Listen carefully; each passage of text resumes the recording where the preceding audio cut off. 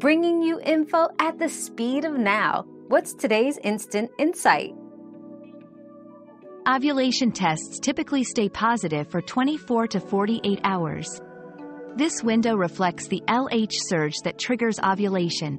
However, the egg's viable timeframe for fertilization is only about 12 to 24 hours post-release. Understanding this timeline is crucial for those tracking ovulation for conception purposes.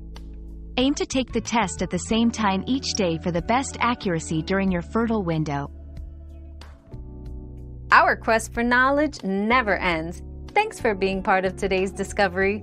Subscribe, like, and share to join us on the next one.